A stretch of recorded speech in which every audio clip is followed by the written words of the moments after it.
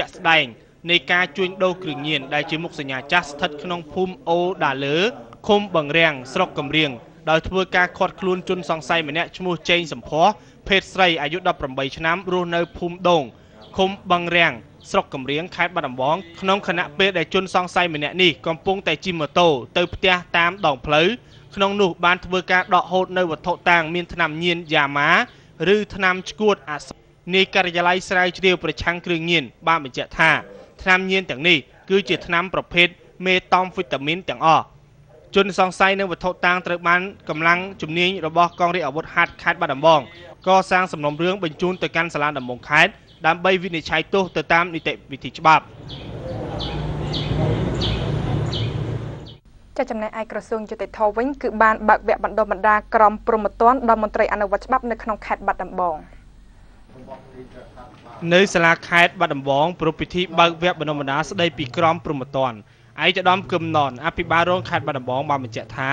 វគ្គបណ្ដុះបណ្ដាលនេះមានសារៈសំខាន់ចំពោះមន្ត្រីអនុវត្តច្បាប់ដើម្បីឲ្យពួកគាត់កាន់តែយល់ច្បាស់អំពីខ្លឹមសារនៃក្រមព្រហ្មទណ្ឌក្នុងការស្វែងរកវិធានការពិសេសក្នុងការអនុវត្តក្រមនេះឲ្យកាន់តែមានប្រសិទ្ធភាពថែមទៀតឯកឧត្តមសេងសវណ្ណារាអនុរដ្ឋលេខាធិការក្រសួងយុតិធធម៌បានបញ្ជាក់ថាកម្មវិធីពង្រឹងសេវាយុតិធធម៌ធ្វើឡើងក្នុងគោលបំណងពង្រីកបន្ថែមទៀតដល់មន្ត្រីអនុវត្តច្បាប់របស់យើងឲ្យមានសមត្ថភាពល្អប្រសើរនិងឆ្លើយតបទៅនឹងកម្មវិធីកំណែទម្រង់ច្បាប់ដើម្បីធ្វើការអភិវឌ្ឍស្ថាប័នតុលាការឲ្យមានភាពរីកចម្រើនស្របតាមគោលនយោបាយចតុកោណដំណាក់កាលទី2របស់រាជរដ្ឋាភិបាលកម្ពុជា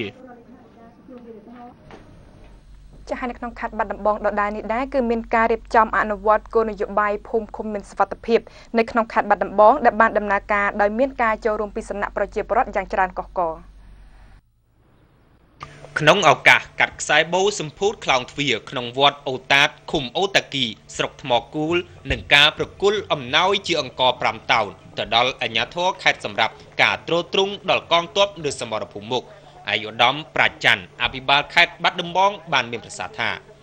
សកម្មភាពចោលលួចចោលប្លន់នៅក្នុងខេត្តបាត់ដំបងមានការថយចុះគួរឲ្យកត់សម្គាល់នេះបាត់ធ្វើការប្រៀបធៀបទៅនឹងរយៈពេលដូចគ្នាក្នុងឆ្នាំ2010កន្លងមកដែលទាំងអស់នេះបានស្ដែងចេញពីការចាត់ជាវិធានការ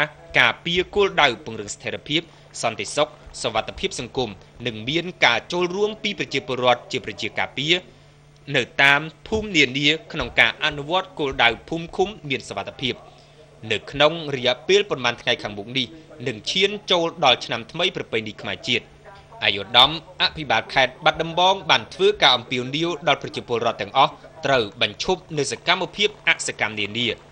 ហើយត្រូវងាកមកលេងល្បែងប្រជាប្រិយដូចជាចោលឈូងលាក់កន្សែងបោះអង្គុញឬល្បែងទាញព្រ័ត្រជាដើមដើម្បីរួមសប្បាយរីករាយក្នុងឱកាសបុណ្យចូលឆ្នាំរបស់ជាតិយើងឲ្យកាន់តែមានភាពរីករាយថែមទៀត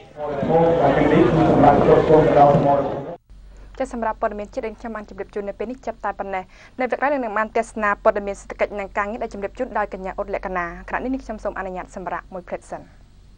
Where you go? Where you go? To the post office. POSTO